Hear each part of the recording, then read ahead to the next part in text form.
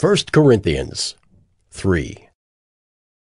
But I, brothers, could not address you as spiritual people, but as people of the flesh, as infants in Christ. I fed you with milk, not solid food, for you were not ready for it. And even now you are not yet ready, for you are still of the flesh. For while there is jealousy and strife among you, are you not of the flesh, and behaving only in a human way?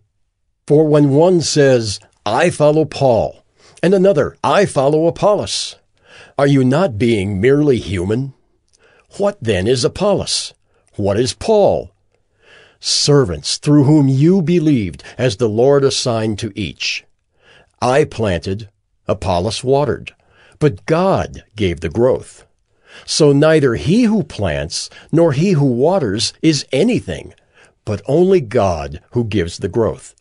He who plants and he who waters are one, and each will receive his wages according to his labor.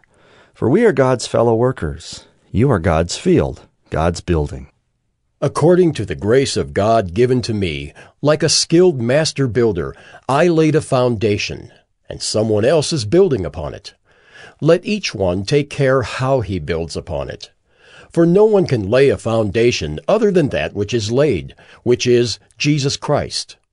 Now if anyone builds on the foundation with gold, silver, precious stones, wood, hay, straw, each one's work will become manifest, for the day will disclose it, because it will be revealed by fire, and the fire will test what sort of work each one has done.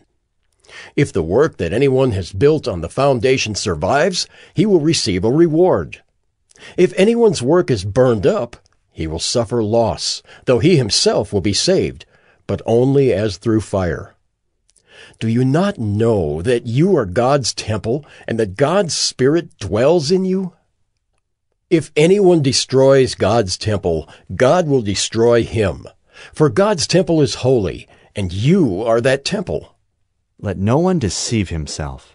If anyone among you thinks that he is wise in this age, let him become a fool, that he may become wise. For the wisdom of this world is folly with God. For it is written, He catches the wise in their craftiness. And again, the Lord knows the thoughts of the wise, that they are futile. So let no one boast in men, for all things are yours, whether Paul or Apollos or Cephas, or the world or life or death, or the present or the future. All are yours, and you are Christ's, and Christ is God's.